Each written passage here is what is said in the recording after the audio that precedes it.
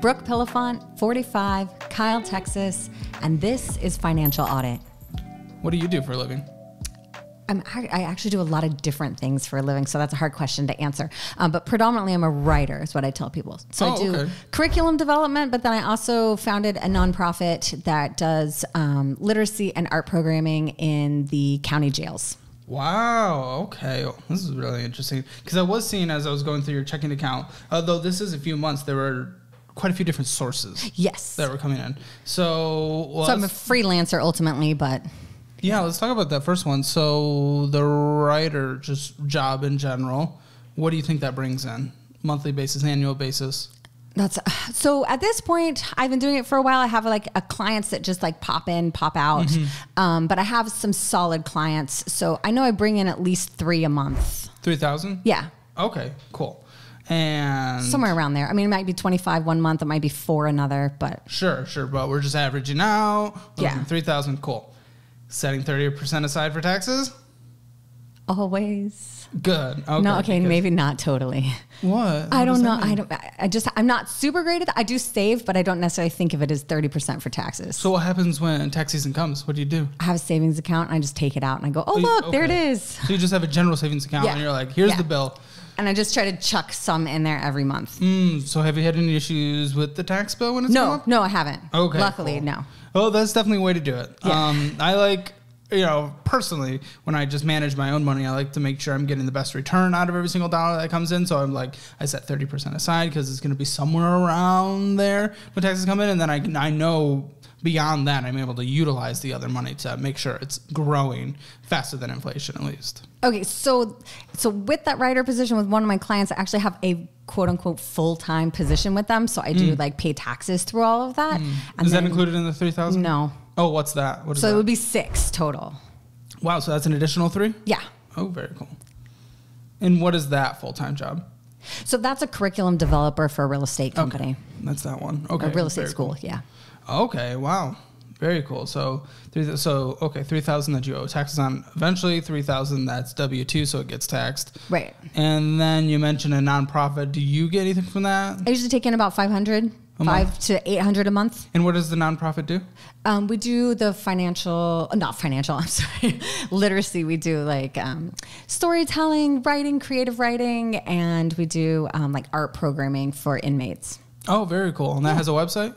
Yeah. Okay, it's linked in the description below, so if you want to check it out. Oh, and speaking of that, make sure you're subscribed because I'm really trying to get to 100,000 subscribers, and we're really close. You guys are awesome, so please consider subscribing and checking out our website as well, which is linked below. So that's really cool. That brings in 500, so we're looking at 6,500. And then any other sources? Well, I have child support. That comes to you? Okay. That comes to me, and yeah. What is that about? 2,700. Okay. Until this year. And then I have one going off to college, so it'll drop. So how old are your kids? 17, 14, 13, 11. That's a lot. It is a lot. It was more than I expected.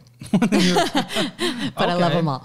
Very cool. So the person that you're with, that divorce is official? Yes, it has been for a long time, like 10 years now. Child support. Yeah. Okay, gotcha.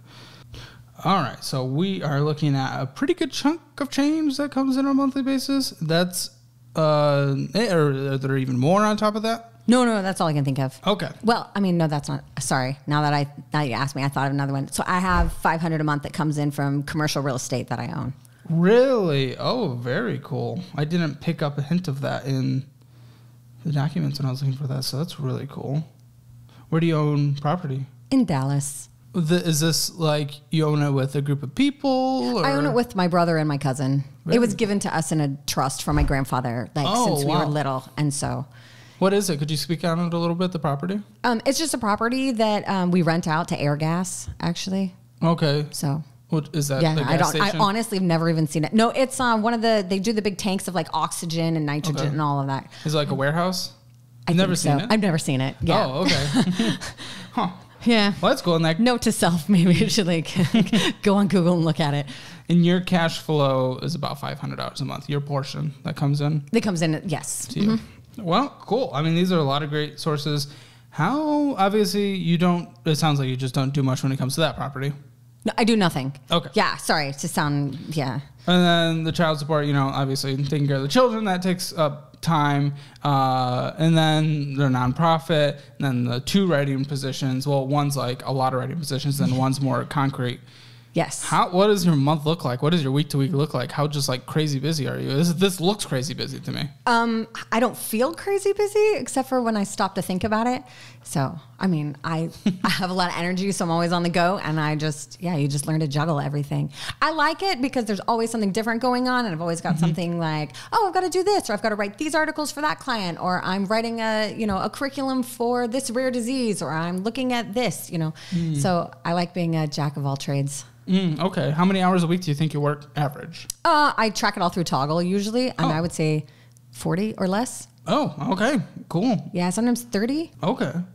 So how would you describe your overall personal financial situation where you stand in life right now? I would say I feel pretty good. At the moment, I am petrified of retirement.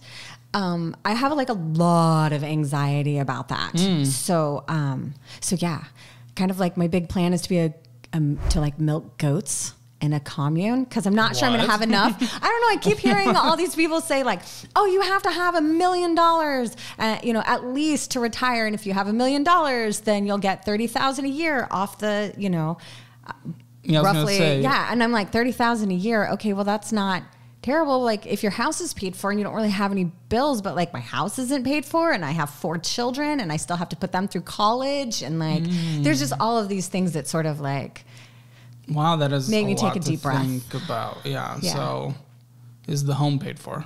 No. Okay. What is the remaining mortgage on that? Okay. A lot. Oh boy. All right. Not a ton. Because you built it. You mentioned before you built it. Yeah, I just built it right before the pandemic. So that was awesome. And is it just you, or are you married again? I have a partner, but it's not an official marriage, so nothing's combined officially. No, I'm the only financial person in our house. Oh, okay. So your partner doesn't bring in any money? No. Oh, okay. Yeah. And that's fine. So let's talk about the house. Yeah. Again, what's the remaining mortgage? I don't know what the remaining mortgage is.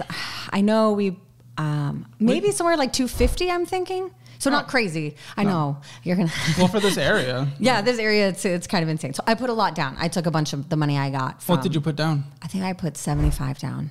Okay. So it was $320. I think the house was $320. So build a house? Yeah, and Kyle. You built it pretty far outside of Boston. Okay. So when did you do that? 2000. I'm sorry. Was it 2018? Okay, so the interest rate was probably super low. Okay. Yeah, I got the last really awesome interest rate, so I can't refinance. What was that, 3%, 4%? Okay, so here's the deal on that. My ex-husband trashed my credit, so horrible. I used to own 3 houses, and then he just didn't make the payments on them when he got them in the divorce and didn't take my name off of them. So the banks foreclosed on them. And I had really angry renters yelling at me when I was like, I can't do anything for you. So I couldn't actually purchase the house. So my parents actually took my money and they bought the house. So they technically own the house, but they've deeded me 90% of it. Yeah. It's a weird thing. But so I don't technically. All 3 of them? No. All 3 of those houses are long gone. He foreclosed on all of them. Jeez. Okay. Well, why? That's a really good question that I can't answer. And you didn't want to try to... I didn't even know it was happening. Well, you didn't know it was happening until it already happened. Yeah. Yeah. That's brutal. I'm sorry, that sucks. Yeah. We'll look at your credit. I'm curious. Oh, yeah. My credit went from an 820 to I don't know. I think I was a little below 400 for a little while. Yeah, no, it was really terrible. And I've been working the last 8 years to bring it back up. And I think the last I looked, I was at 731 now. Oh, okay. Yeah, so I'm okay. But just at this point, it's not worth refinancing. Sure. I'm trying to get. What was the interest rate on this house then? I have no idea. I'm so sorry. I should be better at my finances, I think, by being able to answer these questions. Maybe it's 3.1%. Okay. 3.2%, 3.5%, something What's your mortgage? $1987 a month. $1987, not Yeah, I know. It's so easy to remember. Not bad for the area. So I can't rent for cheaper than that. And that certainly fits within your overall budget. The child support is a third-ish, though, and you said that will be decreasing Because you mentioned quite a few ages. One's going out to college. It sounded like a couple more will be pretty soon. Pretty soon. So in the next 5 years, I'll have 3 of them out and in college. Okay, then this mortgage will take up a lot more. A higher percentage. But my plan is to either get a roommate or rent out the rooms through Airbnb. I mean, you don't want that, do you? Or do you actively want that? I don't really want a roommate, but I wouldn't mind renting out through Airbnb or just renting the whole house out and like living somewhere way smaller. Well, what is it? What is it now? Square footage? 2,400. Ooh, okay. And beds and bath? 4 bedroom, 3 bath. Okay. Two a living room, and then we also have like an upstairs loft, and we have a downstairs like open room. Okay. So technically, it could be a 6 bedroom. Close it in. So. Okay. Well. Yeah. For what it is, I'm happy with this. Let's see here. Now you know why I fear retirement. I don't think you have. Well, so far, there's nothing that's like screaming to me that's terrifying. We'll continue to look in. We'll see. I think at that point, it will still be just under 30% of your take home. No, because some of this is before taxes, but it'll still just be around 30%. Okay. Ish. And I think that'll be comfortable. And that's after all the child support is gone. So it's okay. Okay. You might have to manage some things a little bit. Maybe some of your categories are a little higher right now that have to be brought down. I'm not sure. Well, I would say that like definitely my categories are higher, like as far as food goes and like items of clothing, because you have to, feed all these people and clothe them, and they grow very quickly, so they can't just like reuse clothes. And like, yeah, I mean, I guess vacations would be cheaper because I'm not paying for 5 people to travel. Right. I would just be paying for myself to go visit them kind of thing. Sure. So yeah. Okay. Well, we are definitely going to talk about the college funds because you mentioned sending them to college. So it sounds like potentially paying for it. We'll talk about that. We'll talk about this home, retirement, and all that stuff. But first, we're going to start with your checking account. Then we'll look at your savings. Then we'll look at some retirement portfolios we have, and then a debt as well that is outside of that mortgage debt. And then we'll get into all that good stuff. Okay, sounds great. So your checking account. At the point of this statement ending, $5,364 sitting in there. I'm very comfortable with that. Okay, yeah. No, I feel pretty good with it. Yeah. Yeah. Kinda. You have 2 credit cards. So yes, you pretty much do all the spending on there. So there's not too much to talk about here. Really what it is, we have credit card payments, and you Venmo out a lot of money. It looks like you Venmo out almost $2,000 a month. That's the mortgage to my mom.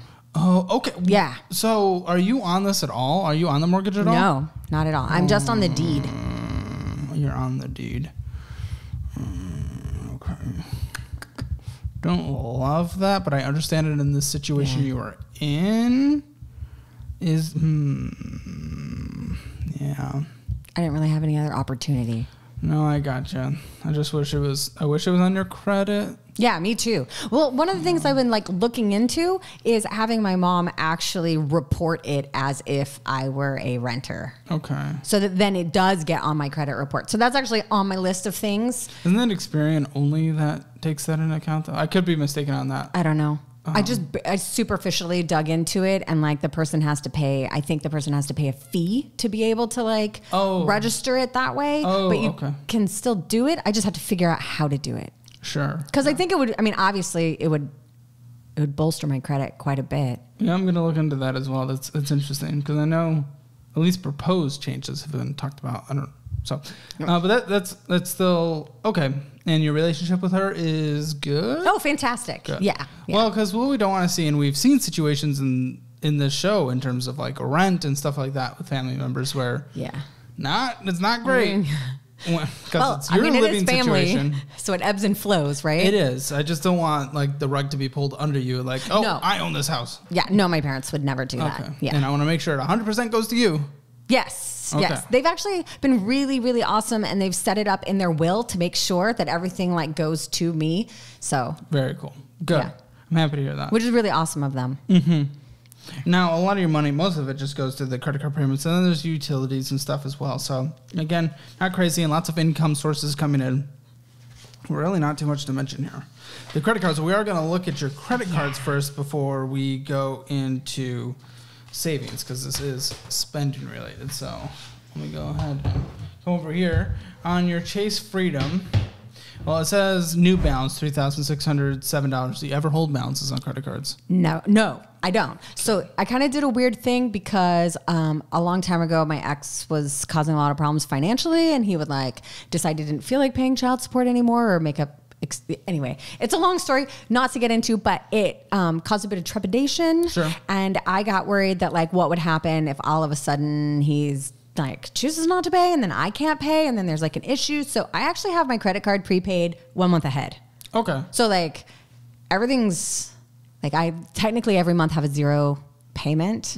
I just go ahead and pay the balance at that time so that I have 2 months just in case like life ever threw me a curveball or something terrible happened that I could live for at least a month and like find any job anywhere. Sure. And that's where emergency funds come in, which we'll get to your savings. I think we're looking pretty good there as well. But let's look through here. Definitely some fun stuff like Raceway and going. Okay. Yeah. Yeah. We went on a ski vacation. So my kids opt to get no Christmas presents. Oh, okay. To go on a ski vacation every year. So, and then I do buy them presents. Like I really do. I don't even like, not a lot, just like a couple things to open.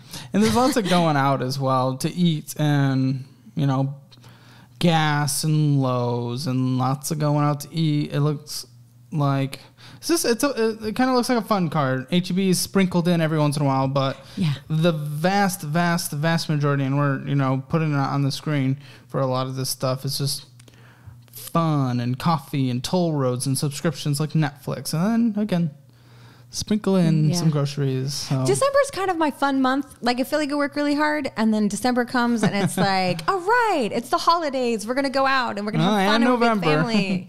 If that's holidays, that counts. I feel like anything after October 31st is the holidays. Okay. So what makes me a little nervous here, $3,607 spent there. $2,000 to the mortgage. And then on the other card, $4,955 spent. That's all your monies.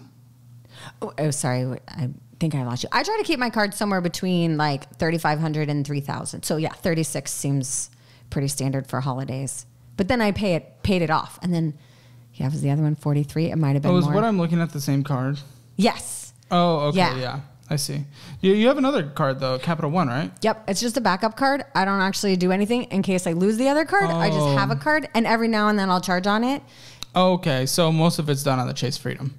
Everything's on the Chase Freedom. Okay, so never mind. It's not as scary as I thought it was because I was looking through both tabs and then I was like, wait, I think this is the same. Yeah. Okay. Cool. So, it's still a lot of money. It's like $5,600 spent on this card and then your mortgage, and then there's utilities and stuff on that. So it is a lot of your money. Yes. Yeah. Yeah. How do you feel about your overall budgeting situation and how you manage your money? So I feel like that these months are kind of an anomaly compared to my other months because I generally give myself $100 to $120 a day for my budget. 100. So that comes out to split be into like different categories, or no, just like everything I spend. So I like in my head, I think to myself, okay, you have about $100 to $120 to spend every day. Well, if you spend $300 today, then you need to not spend as much for the next 2 days so that you can balance everything out. Does that make sense? It's an interesting way to do it. That's a stressful way to do it in my mind. Yeah. I prefer like, here's the categories. Here's what I'm allowed to spend on a monthly basis in order to make sure I'm hitting the goals that I'm trying to hit. Like, okay, I hadn't thought of it that way. Like, just even in a crazy example, $1,000 in fast food, let's say, that's what you can spend. But if you've hit $1,000 in fast food and it's on the 28th of the month, then you want to go get McDonald's. Because you already passed your $1,000 limit. You're splitting things up in different categories, what you're allowed to spend, because you know your total pie that comes in on average, and you budget out on average. Now, if you know you're going to have a lower month in the season, then you budget around that. If you know you're having a higher month, you can budget around that. I prefer the rest to go to savings, but stuff like that. Does that make sense? Instead of like $100. But then I would like get weird and I would want to like make an Excel spreadsheet and like count it down and do all of that. And instead of just in my head, I'm like, did I hit 100 today? No, I didn't. Or like I'll check my credit card because I do everything on my credit card. Well, except for the Venmo to my mom for the mortgage and stuff like that. But other than that, I just like, I'll check my...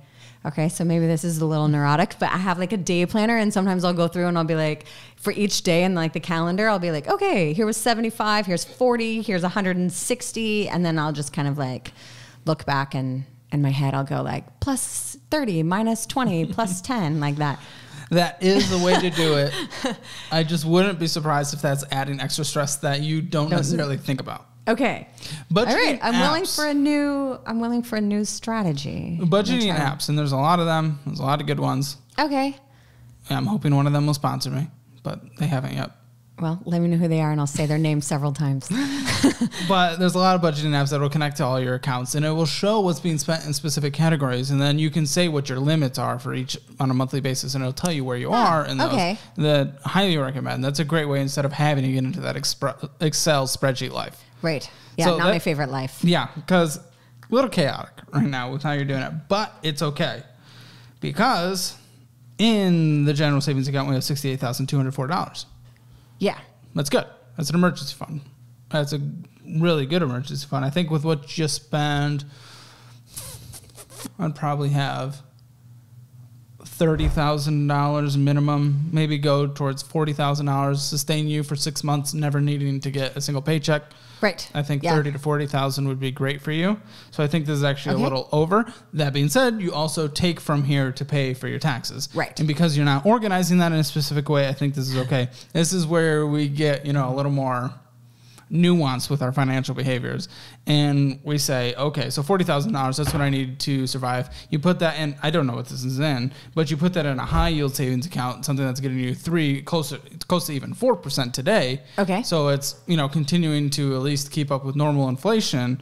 And it's only at that right now because interest rates are pretty high right now or on the climb. Okay. So you leave that $40,000 and you never touch it. That's not used for taxes. It's not used for anything unless an emergency happens. And then you can use it, and then you rebuild it as quick as you can. Okay. And then the taxes, what I would do for this money that's coming in that isn't already taxed, 3,000 or 30% of it, I need to just put into a different savings account, separate them. Have two different savings accounts? Yeah. And you can do something like Ally Financial where there's different buckets you can put it in. So one savings account, but you can put them in different mini accounts within them. Okay. Yeah. So that's a good way to do it. But again, we just want the emergency fund separate because it's something we don't think about. We never touch it. Yeah. Okay. Unless something happens. And then we're saving up 30% on the side around that for taxes. Okay. I hadn't thought about doing two savings accounts before. Because one thing I don't want you to do is I don't want you to save too much. And then especially in a low yield savings account, we're losing money with inflation. Right. No, that makes sense. Yeah. I asked the guy who helped me. So last year, my financial goal was to combine all my retirement accounts into one single account and figure out where everything was. So that it was actually doing something and not just sitting there. Sure. So I did that, but then I called the guy and I was like, hey, and this was a while back, and I was like, should I put some of this extra money from my savings account into these things? And he was like, well, the market's actually going to turn. I wouldn't put anything in the market right now. When did you say that? I don't know. I think it was 9 months ago, 10 months ago. That's fine. I mean, typically the way I do it, this is non-official financial advice. It's only what I do because I don't give investing advice. What I do, mark it up, down, climbing, sinking, due to dollar cost averaging across the basis. When you're putting money in, I put it in on a consistent monthly basis. And then something like the S&P 500, taking advantage of that dollar cost averaging over the course of a decade. Typically, from the start to where it is now, the S&P 500 averages out, down, up, 10% gain. Oh, so maybe I should look at doing something like that with my money? What I would personally do and what I'm doing now, since the market is at a point where it's down, I am putting money in because this is going to be, even if it continues to go down, this is definitely going to be considered a dip. And I'd be getting in at a low point. Right. So then, that makes sense. Yeah. Okay. I was on someone's stream the other day and I was talking about the S&P 500 and people thought they don't know anything about finances. It wasn't a stream that was finances related. And they thought I was a lunatic for, instead of putting money in at the peak of the market and putting everything in at the peak, that I was putting money in when the market's slightly more volatile right now. And I'm like, what are you guys talking about? Because it's gonna make so much more money over the long term instead of them where they were only putting money in at the peak and they refused to put money in at what will eventually be considered a dip. It was really weird. It was very weird. So that's my mindset around that. I hope that makes sense, but I want to make sure that the money is just working for you. But we can look at the retirement accounts. Okay. The 401k. I might become a goat milker. Okay. The 401k, is this through that real estate writing position? So if that's the one, yes, this one is. Yeah. Okay. And you're getting 100% on your return I maxed it out. through the company match. You're getting 100%, up to 3%, then 50%. I thought you were supposed to max it out, so I was just max it out. Sure. Why not? I mean, no. I mean, that's great. There's some, again, nuances to maximize, but that's what I cannot see in this. All the other ones I can see where they're going. This one, I cannot see what your 401k is invested in. Oh, I have no idea. Well. I was like, oh yeah, I have no clue. When did you set up this 401k? When I started working for them. It was just kind of like, do you want to set it up? And I clicked yes and walked through the steps. Did you click a fund of some kind? I think I clicked high because I was like, well, I'll just make some... High? Well, it's like high risk, medium risk, low risk or something like that. You did high? And I just clicked high risk because I was like, well, I mean, why not? Okay. No, you don't max this out. Oh, I don't? No, you put 5% and you take the match. You take the max match, but you're not maxing out your 401k. Okay. Yeah. All right. Because 401k, you can put in a lot more on an annual basis. Should you?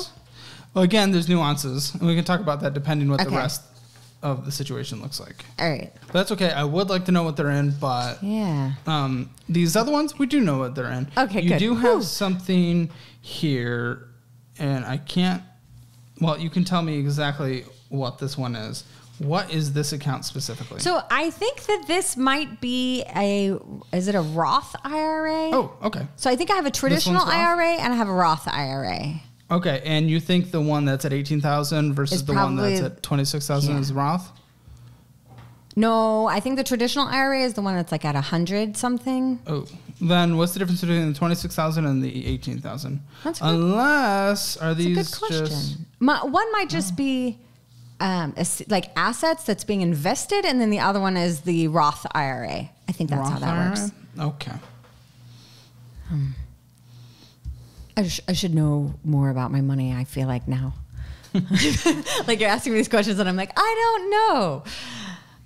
Well, these are both pretty similar. We have it's spread across the Dow Jones, NASDAQ, S&P 500, Amex, interestingly enough, just a random company being put in there.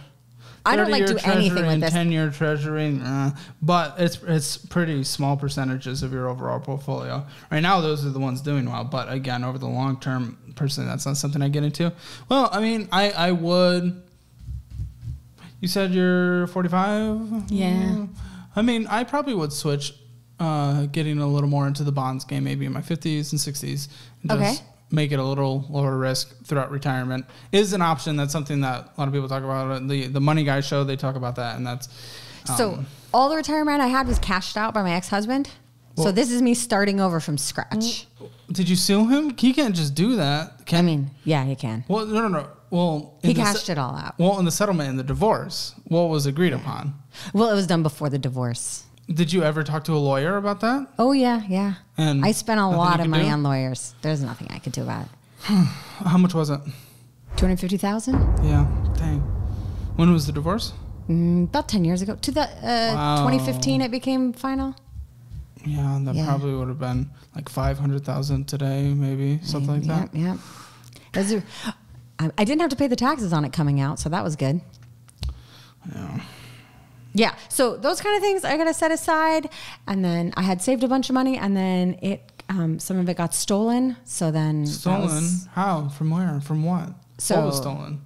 Like cash from my house. I was like saving money, and I had some cash in the house. And this is why we don't do cash. Well, how much was stolen? I know. I really don't. I don't want to tell you because it's super embarrassing. Range? 50,000. Oh, yeah. That's a lot of money. Yeah, we don't do that. Nope. It was super stupid, and I blame myself a lot for it, but at the same time, like I thought that I was safe in my own home, and I was helping out. Yeah. So that has happened over the last couple of years. So I just feel like I've taken several hits in the last 10 years that have made me feel really financially stressed. And so I don't really, like when I look at this, I'm like, okay, yeah, I mean, it seems really nice, but like, I guess I just have like all these fears that like what happens, this isn't actually that much. Yeah, I'm definitely understanding a little more now when you said you're anxious about retirement. Yeah. I understand it. So we don't know which one's the Roth specifically or which one's just a brokerage. But again, you think this one, the 26,000 is the Roth? It doesn't say either of them. Yeah. I don't know. But either way. I think that this one, wait, let's see. What's the initial, maybe if I knew what the initial value was, I might be able to figure it out. But I don't know. Well, prior and I'm not touching any of this is kind of like my thought is like, I don't touch it. I just put money into it. So yeah. And then again, the other account, so the $18,000 account, $26,000 account, they're distributed into different things like the Dow Jones, NASDAQ, S&P 500, the Amex, and then a few treasuries as well. Pretty much the same on both. So, okay, cool. If those were your only two accounts, I would definitely be concerned at 45, but we'll look at your larger account now. Yeah. Largest. All right, so this one you said is your traditional IRA? Yes. Okay, so was it rolled over from like a previous 401k? Yeah, there were a whole bunch of different ones, like from different places that I had worked. And they were kind of like, oh, you've got one with ING and you've got one with this person over here and one over there. And so I just was like, okay, let's just put it all into one big thing instead of letting it just sit somewhere rotting. Yeah, okay, so that makes sense. And then this, again, your distribution into different funds, it's again exactly the same. Dow Jones, NASDAQ, S&P 500, Amex, 30-year Treasury, 10-year Treasury. Okay. And this one's sitting at $103,751. Of course, all these accounts have taken a little bit of poo. That's okay. Up, down. We're not worrying about it right now. Okay. Because it's not coming out, right? You probably won't retire for 20 years, right? I don't know. When do people when do you retire? want to retire? I don't know that I ever really want to retire. I actually really like working. Fair enough. So, but I mean, like, so I don't know. When do you, well, eventually distributions will be required to take out, but when do you plan on withdrawing from these accounts? I guess I should say. I guess when I need them. That sounds like a really like trite answer. But I'm thinking like, oh, okay, if I have like some kind of medical issue when I get older, but like. You have a health savings account at all? No. Okay. Yeah. Okay. Do I need one? It's not, if it's offered through your work, I mean, it's a. Oh, yeah. It's a tax advantage account. It's a good way to take care of medical expenses, but it's not it's not a glaring error by any means in here. Like, I'm not freaking out about it, but since you said that specifically, I was curious. No, I actually have never really even thought about that question. I'm like, okay, well, we'll just go until we go and then we'll see how it goes. I guess I would probably try to figure that out. It's been so long since I haven't had 4 kids that I'm sort of like, I don't know what happens after they leave the house and like what expenses look like. And, you hope everyone's employed and, maybe they can survive on their own. One hopes. So I don't even know what like life looks like in 15 years. So my plan is figure it out in 15 years, which isn't always the best way to go. Well, we'll get to some planning. And again, we're going to loop back to things, but we have one more thing to go through, debt. I do not know what this debt is for. It has an overall balance of $5,281 with a minimum monthly payment of $921. What is this? Okay, that's my car. It's a vehicle. What's the interest rate on this? I don't know. You asked me these questions. I have no idea. It's important to know, especially on a vehicle loan. Okay. Do you have Credit Karma on your phone?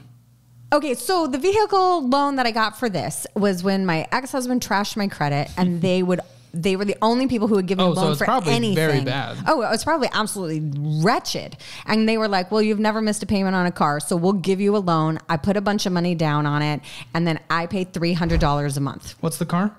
It's a Dodge Durango. Year? 2000. I always forget this. I think it's 2014. Okay. Do you have Credit Karma downloaded on your phone? No. We'll get you to download it real quick. Okay. Yeah, 731. Nice. Yeah, okay, so that feels good. That's like almost 400 points higher than it was like 8 years ago. After he trashed you? Yeah. Absolutely. Making a comeback. Payment history, 100%. Good. Credit card use. Okay, so everything's falling off. Good. Total account's 23. Still. Okay, you're going to look at me like that. I have no idea. But I know some of the accounts that he didn't take me off of are still on there. Capital One that you say you don't use, it says there's $3,670 on there. Okay. Yeah. Go on. So I let my partner use my credit card. So he's paying that one off. That's not on my debt. He is paying it off? Yeah, he is paying it off. Totally? Or yeah. It's totally all his charging. No, like, is he paying it off like, we're going to pay it off in a few months, or we're paying it off like this month? Well, he'd like to pay it off this month, all of it, but he's been giving me about $1,000 a month to pay it off. Why don't you just pay it off and have him pay you back? Because the interest rate. Yeah, no, the interest rate's crazy. It's like $40 a month. Yeah, you're paying interest. Technically, it's hitting your credit. Oh, the interest payment makes a difference. It's only 19% utilization. So the good news is it's okay. I saw 3,670 and I was like, okay, that's probably relatively high utilization compared to normal. So that would hurt the credit. Not paying on it and not the interest accruing. But it's 19%, so it is below the 30. Okay. It's fine if you want to do it this way. Hopefully in the next 2 months it's paid off is kind of the idea. So okay. If not, then I'll know to pay it and do it a different way. Yeah. Okay, so here's the car. 58% paid off. Or 68%, sorry. Okay, so it's a 73-month term, which I hate. Yeah, well, I had zero options when it came to the car. Yeah. Typically, sometimes I had to cry just to get him to give me a loan. No, I'm just kidding. I mean, sort of kidding. Sometimes it can guess on here and quite accurately what the interest rate is. And that was my curiosity. Okay, how far off were you? It's not guessing is the hard part. So I don't know. I'm still assuming it's bad. Yeah, I would make that assumption. I think you're correct. Okay, then we can talk worse about than that. What I would do. A lot of the other accounts are just closed accounts, so never mind. It wasn't that crazy. Right. It was those old accounts. So let's do a couple things here. This retirement account, because we definitely need to talk about retirement as one of your larger anxieties. We have 103751 in one. We have 26169 in another, and we have, what was it, 18. Oh, and I just put in 6 more in December. I put my full 6 in for the year in my traditional. Good. I put it in traditional because they told me I could write it off on my taxes that way instead of putting it into the Roth, and I can't write it off. So this year I chose to do traditional rather than Roth. And that's fine. If you were earlier in life, I'd be like, just do Roth. Yeah, I know, but I'm not a spring chicken anymore.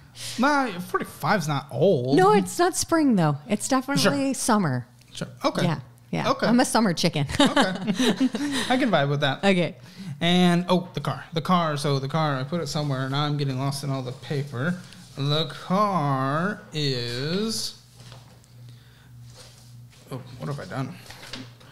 We have just about $70,000 sitting in savings, right? Yeah, about that. 68, 68, 70. Where it is? Okay. I set a savings goal every year, and I'm like, this year I'm going to save $30,000, or this year I'm going to save, $25,000. Okay, so big picture. Here's the goals. Okay. Non-official financial advice. What I would do if I were in your shoes. You have a payoff amount on your car of $5,292. Yeah. The moment I get home, I'd open up the computer, I'd go to the payoff amount and be like, okay, pay off from your savings. Okay, for real? Because yes. I have sometimes thought okay, is it worth it? It's building my credit, right? To pay it every month. So I've been doing that. And then I was like, what am I actually going to save in interest? Because I'm really not paying that much interest anymore because it's the end of the loan. Does that make sense? You're in the second half of it. So those were my thoughts. I mean, that was my rationale that I was like, well, you're losing $30 in interest a month right now, currently. Oh, okay. Times 12. That gives me $360 a year. And it sure does help. Yes. And it sure does help with the building the credit as well. So there's a few things. What I would still do it because I don't like to. One, the car is a little older at this point. It is. So I wouldn't want to have debt on a depreciating asset that could be entering in its later years. Yes, it's definitely not a spring chicken. Yeah, you never know with the car, and I'm not a car person, so I definitely can't say for sure. Okay. But I wouldn't want to have debt on that. It's just an easier situation if something were to happen to it, Okay, so at this point, maybe it's not worth holding on to build the credit because... Maybe not. What I would extra do to confirm, so I would just go and check out what that interest rate is. Again, you're right. Okay. You did mostly pay the interest. It might be 7 or 8%. So far, but okay. And if that is the case, even still, now that you're entering the more principal area, so, $30 in interest is what you're paying on. Yeah. I hate paying interest. It makes me angry. It's annoying. It makes me super mad.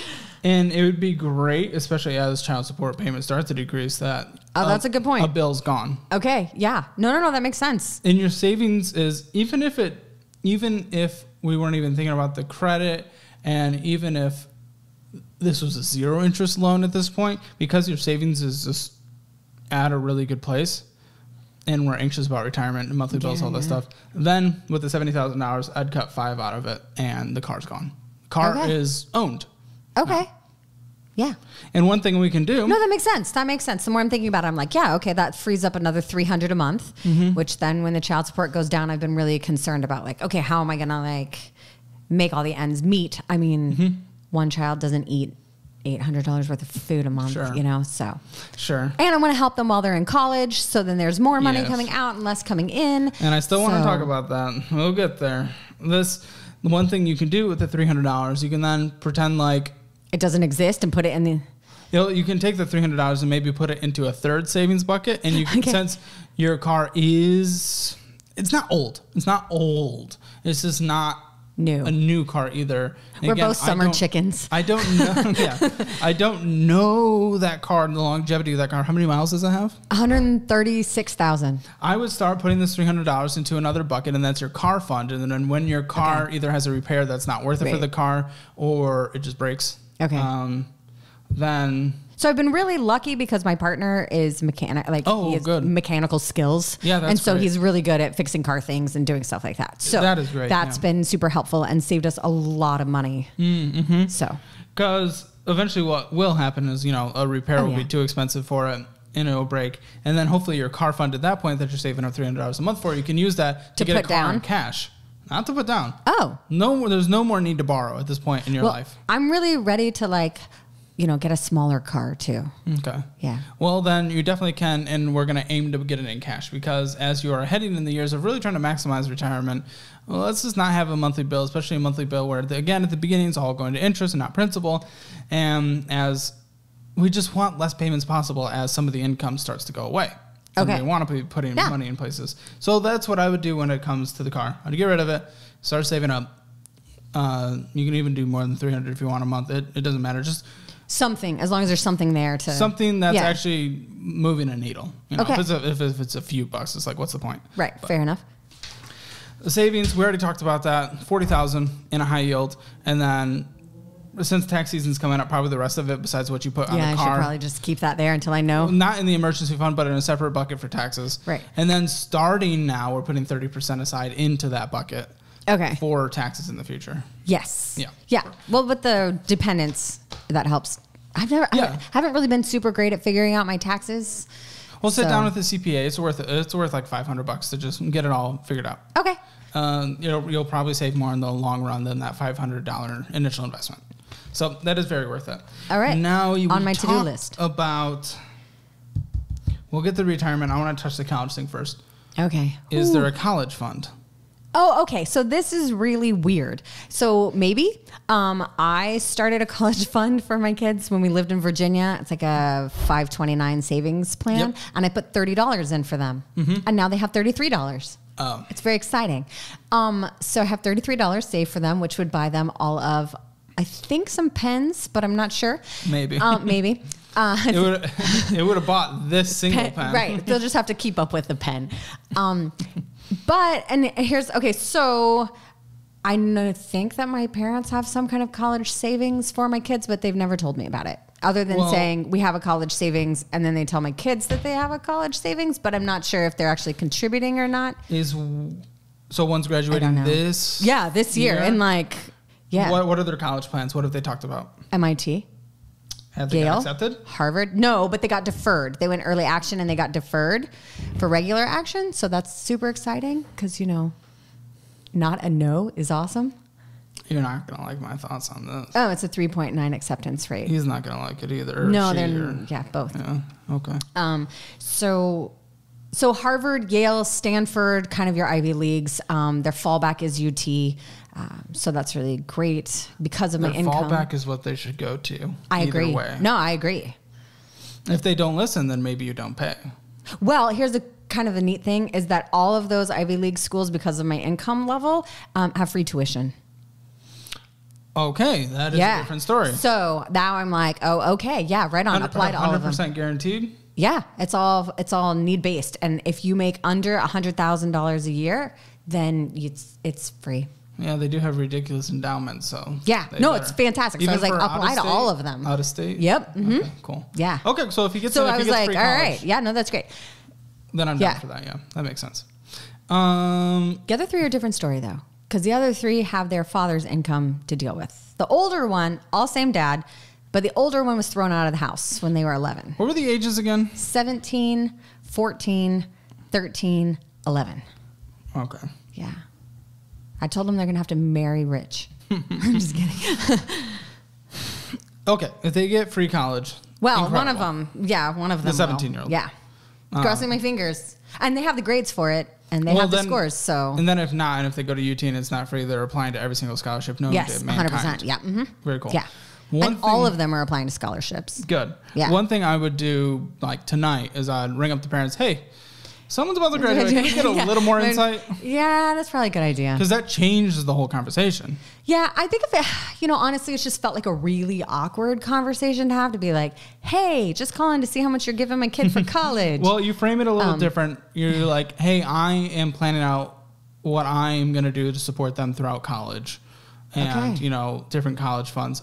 You've mentioned this in the past. I just want to know kind of what that picture looks like so we can incorporate that into my planning and stuff like that. I think you need to send me a copy of the recording so I can just write that down and read it off a piece of paper. Oh, you can send this to that'd be them perfect. as well. Yeah. I'll be like, hey, just check that out. We need to talk. So that's really cool. And I hope they get that free college. I'm rooting for that. Yeah, that's me awesome. too. The 14, I could see a point where no matter what the 11-year-old does, that you could have their tuition paid for if you really wanted to. I think so. We could get to that point. Okay, I'm open. Not to anywhere. Well, but to 2 years at community and then 2 years at Texas State. Yeah. Okay. Well, I mean, I've always told them, hey, all their grades are high. They're all straight A students. Good. They do a wonderful job. They participate in sports and clubs and things like that, and all their own motivation, which is awesome. And I just was like, hey, there's lots of scholarships out there. You gotta take advantage. So. Well, that's great. Then heck yeah, as much free stuff they can grab onto. That's great. I'd love for them to get out without any debt. Yes, exactly. Because that was the main part of the conversation that I was going to go into, but it's just changed from, all that we just learned in the past few minutes. So that's great. I think as long as you agree with what they're doing and they're doing in college, any financial support you want to, that's fine. I want your diversion to be into retirement because it's going to be a little different. So there's a couple different ways to look at this. There is you can divert some of what you need to retire comfortably into paying for college if necessary, and we don't know. It sounds like, maybe that's not even have to be a thing. Sure. Yeah. But you could do that. However, that diverts from retirement. So what that ends up happening, though, it might feel good for them in the moment of not having to work or anything during college.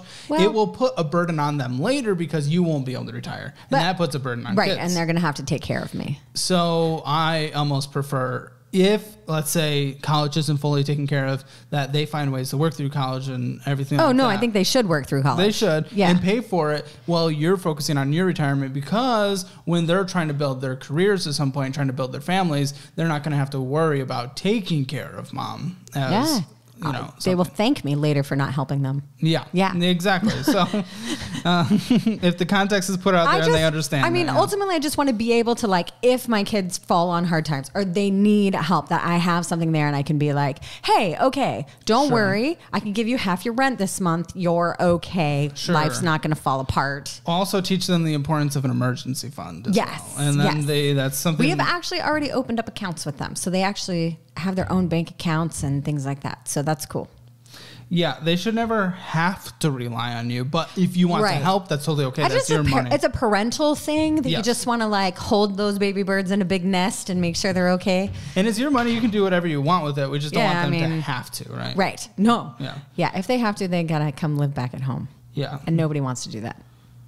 I know I tried that for a year. 529. So you could do that. So again, I'm pretty comfortable with I wouldn't say I'm comfortable with college, but I think things are going to work out. I'm having that vibe. Okay. With them. And then I feel better than the magic 8 ball. Sure. Yeah. If they don't get into a college that's free, if they're not getting all these scholarships, then be like, okay, I will support you, but if you go to community college. Right. No. 2 years community college, get your basics down and then move on. Yeah, but not like, don't like be like, I'll support you no matter what. Like if you go to the most expensive school ever. The other three's father will help them too. Oh, okay. Yeah. Will, you know for a fact? No, but I mean, I make the assumption. That's not a great assumption given our history. Yeah, but I was going to say, on everything I've heard so far. I was like, but I mean, he really loves his children, and that's really important. Good. Yeah. Okay. Well, hopefully he's saving up for that then, because that's also... I have no idea. So, I don't think he's spoken to me in 8 years. Really? Well, yeah. What do you think you need to retire? In 20 years, if you just retired in 20 I mean, years. if you want to... What do I really think I need? On an annual basis. How much money do you need on an annual basis? Oh, that's a good question. Okay, so maybe I need like $50,000 a year. I mean, is my house paid for? Those are the questions. Is my house paid for? You know, how much is remaining on your home? How many years? Maybe. Well, 17? you said you got it 10 years ago. Okay, so the house will be paid for. So the house should be paid for. I think we got a 20-year mortgage. Oh, really? Okay. Does that sound standard? 15 or 15, 30. 20? Oh, 15 or 30? Typical, yeah. Oh, okay. So not 20. Maybe 30 then? Probably a 30-year. Okay. But, I mean, the other plan is to, like, make that extra mortgage payment every year just to principal. Just one extra?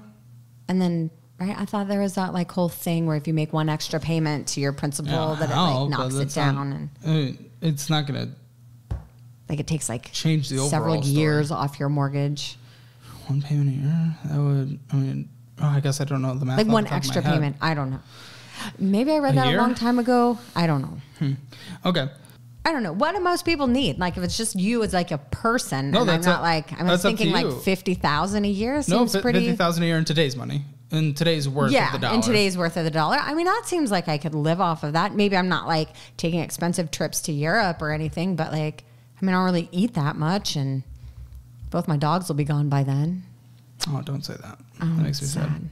We just don't talk about that. Okay, so I'm guessing I need $2.5 million. I'm seeing about $2 million. Okay. You'll be able to pull off like 3%-ish. Yeah, but I don't know where I'm getting $2 million from. No, well, we're going to talk about compound growth and how to get there. So right now, with where your account is at now and what you're invested in today's, well, $2 million in today's money, to be clear. Yeah. So that's what I'm doing the math off of. Let's see how much you would have to invest on a monthly basis. Oh, no. The number's getting a little high. Yeah, I think I have to invest like $2,800 a month to make it to that. Make that about $3,400. What? No. To make it in today's money. Today's money. So like, I mean, for how many years? 20 years. 20 years? Yeah. 20 years. With what you're invested in, taking those things out, I'm giving you an average rate of return of 8%, then taking into account inflation for the value of money. Okay. I mean, yeah. Okay. So what it'll actually be probably-ish around probably 2.7 million in future money in 20 years, but we're talking inflation. So. Okay. All right. Yes. And Social Security, we don't want to rely on that. Sounds like I need to get another job. Not necessarily. Okay, that's good. I mean, I think I could probably save like $2,000 a month. Well, it depends how much you want to be able to, if you want to retire. Okay. Be able to retire. Yeah, I'm feeling like ramen. That'll get you great. Well, that'll be $60,000. So it's a little less to be 50, but I was just doing some rounding up. Now I'm starting to feel nervous again. Like I should put in my goat milking application soon. So right now that would be saving 48% of your money, not including the child support. So take away child support, and this is 48% if you did what we talked about, $3,400. Okay. Which is a big percentage to save. Okay. Yeah. No. It makes me feel a little warm. Yeah. Yeah. This is why we always talk about starting investing early, and of course you went through that horrible thing, but just for example for the audience, the best years of time, you would just want the years of compound growth, and you're only, if we're talking 65, going to be able to take advantage of only 20 years of compound growth, and that's annoying. And that's annoying for you. But that is okay. Well, I only talk about what I would do. I would understand that, understand the math around that, the way we've laid it out, and I would do it because I have to do it. Yeah. So I would Just is what it is. Luckily, with your child support, we're talking, this is going to bring it closer to like 35% of your income. And that's not a terrible percentage of something. 35 of post-tax. 35%. Okay. No, I feel like it's doable. It is. Yeah. That's where the monthly budget comes in. If here's the pie of money I have, divvy it out. We have a minimum $4,400 that we're putting into a brokerage. We're maxing out Roth IRA every year, or your traditional IRA, and you can max out, because the 401k tax advantage, probably try to get as much of it in there as well. So that'll be pulled from your $3,000 paycheck as well. So some of it there, and then the rest you can put into the brokerage. So you'll just have to math it out, and you can sit down with a financial advisor to math it out in terms of where it's best to take from.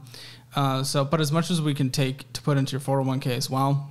It's the way to go? Yeah, versus putting in a brokerage. Or the rest will be put into a brokerage. Or into like a savings account, right? No. Yeah, okay. No, because that will just, even if it's a high yield, will only be growing at 3%. We're at least growing at 8%. This money has to grow at 8% to meet the goals we want. Okay. In this $3,400. But also keep that savings bucket. Not put it over there and then take it out if I need? No, what we already have for the emergency fund is fine. And then we're saving up for the car, and we're saving up for the... Okay. One thing you can do, and I wouldn't necessarily do it this way if a car is getting older, but if a car breaks down, you can just use the emergency fund to pay for like a $20,000 car in cash, and then just an emergency, save up as much money as possible to rebuild it to $30,000, $40,000. Okay. So it's up to you how you want to go about it. I would rather have a car fund if I know the status of my car. So it's just, again, this will come down to budget.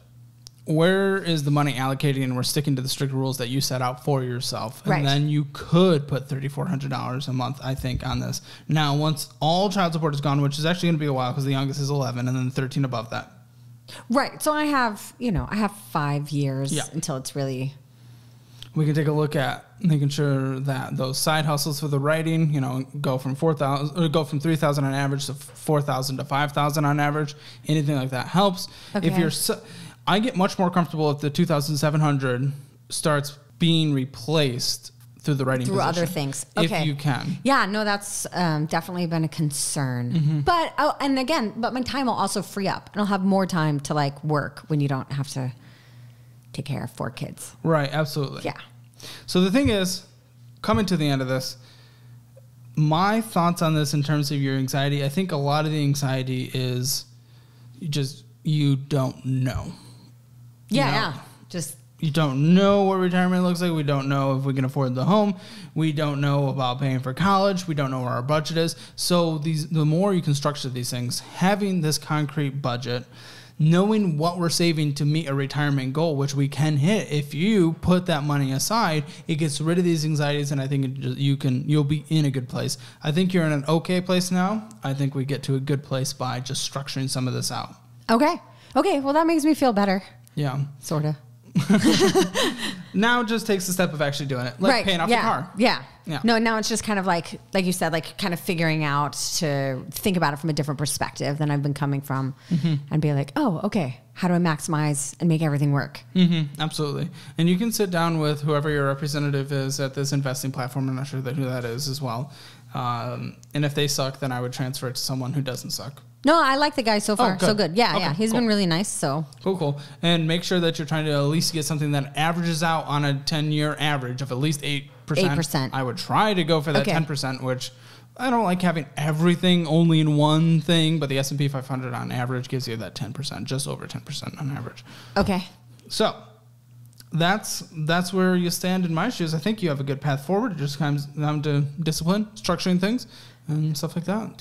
What are your final thoughts? Well, I'm feeling better. I'm feeling a little better. I mean, the fear of the unknown is just so hard. Like, you're just like, well, what does life look like later? And I think that's something that's been causing me like a lot of anxiety. So this makes me feel better knowing like, hey, it is possible. It's going to take a little bit more elbow work, and that's okay. I don't mind a little bit more work. But knowing like, oh, okay, having that number in my head and being like, okay, let's try to get that into an account because it's going to be better later will be, that makes me feel better. Just like, okay, I've got a goal, I can hit it. Again and again and again. For Brooke, her overall financial position is pretty okay, pretty middle of the road. That debt situation, she's going to take care of it today then, debt-free except for the house, so that's really good. She just needs to save a little more for retirement to kind of catch up with the money being stolen and everything like that. So right now, Hammer financial score 6 out of 10, but it will quickly be a 7 and an 8, if not a 9 then a 10 in the coming years. Make sure to check out all the fun links in the description, including my Twitter and Instagram. Don't forget to subscribe. Thanks.